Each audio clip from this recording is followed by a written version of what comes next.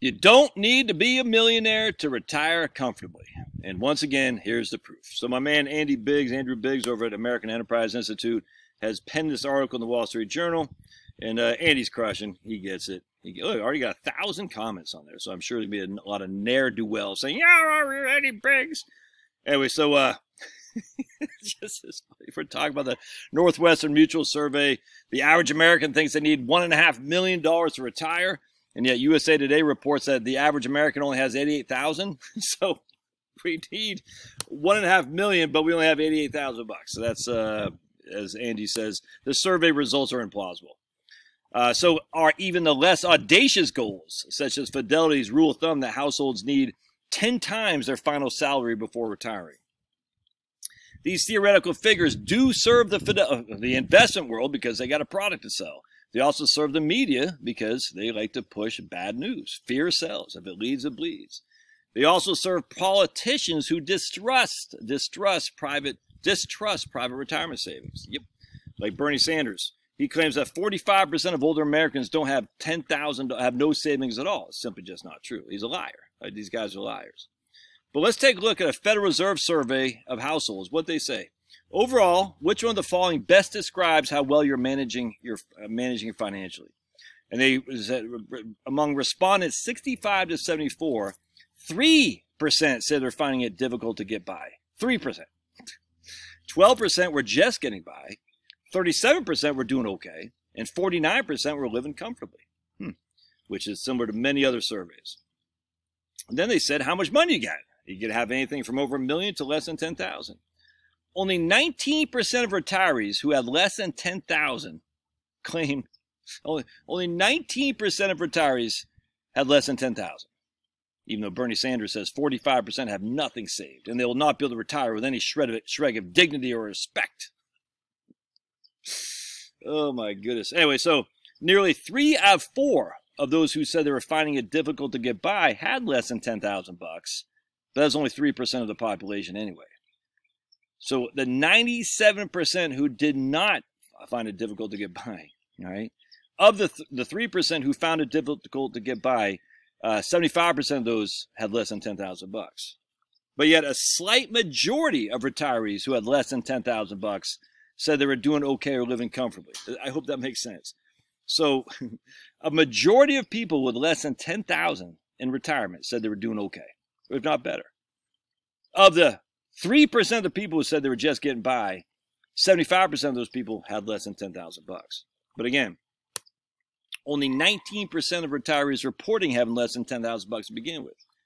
Of the, what's that, 81% of the people with 10,000 or more savings, we're talking 10,000 bucks.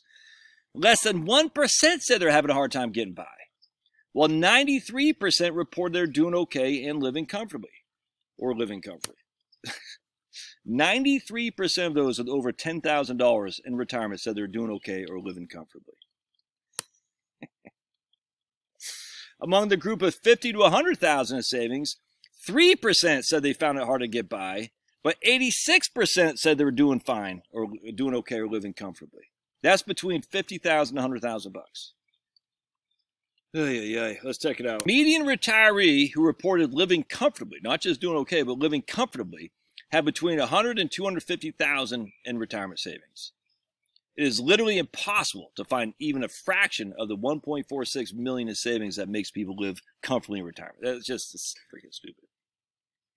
So why do seniors report such high levels of security with seemingly paltry levels of savings? Well, one reason is that Social Security benefits are more generous than people think. 100%, man. An average couple retiring in 2022 received total benefits of about $46,000 a year, which is up in actual dollars from $34,000 in 2000.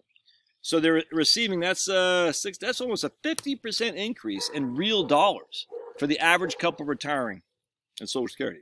It's not $30,000 in $22,000. It's $30,000 in today's dollars versus $46,000 in today's dollars.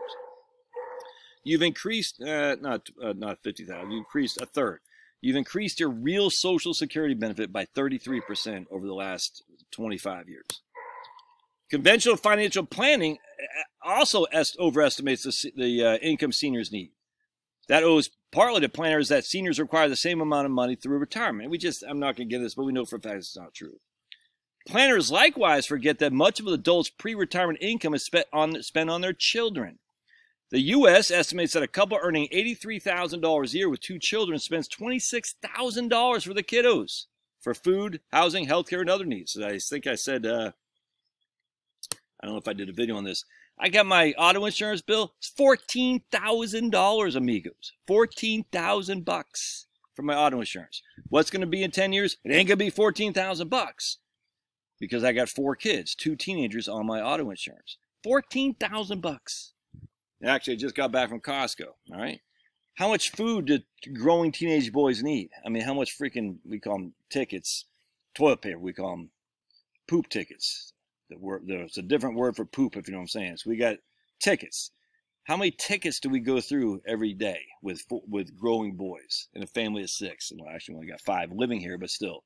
We go through toilet paper like you go through friggin' cigarettes. You see what I'm saying? I don't have a good analogy to that, but you know what I'm saying. It's crazy, man. And all that food I just bought. You know what I mean? Because we got a family of 2 growing boys, and Chloe will be back tomorrow. Maddie's out, but still. So we got a family of 5 with 2 teenage children. We got 2 teenage boys. All that's going to go away.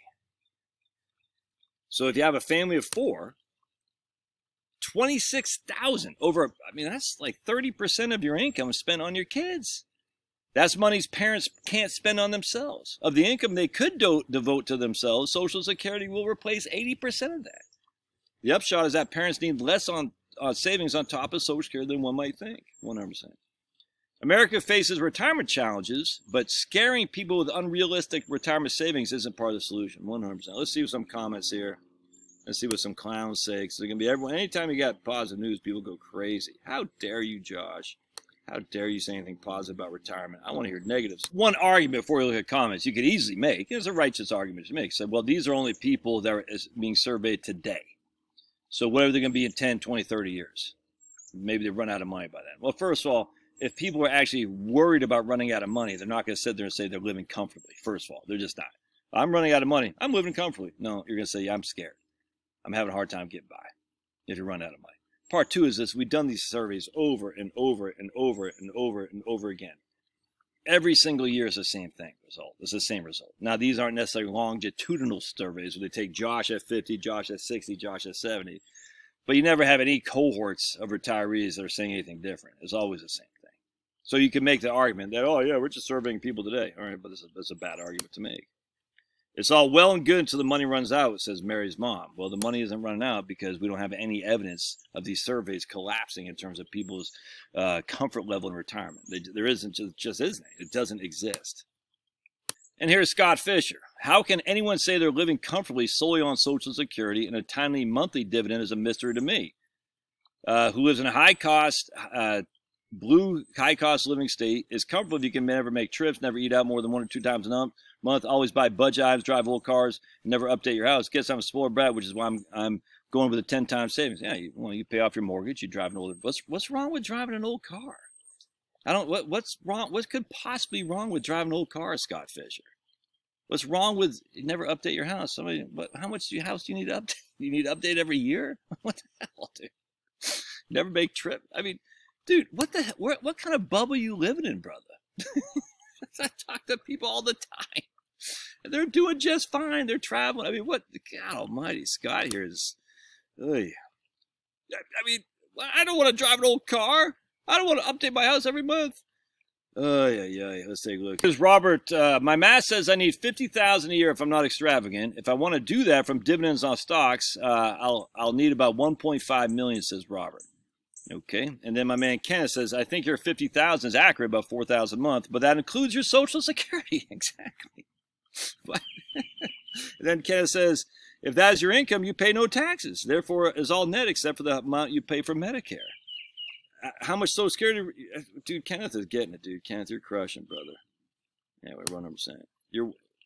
Kenneth, you're kicking it. Am I logged in here? Yeah, Kenneth, you're crushing. Yeah, well, I'm going to put that. All right, so I love your thoughts. God bless. This is just so we'll go live tonight at 8 p.m. Eastern Time. See you there, or you're square.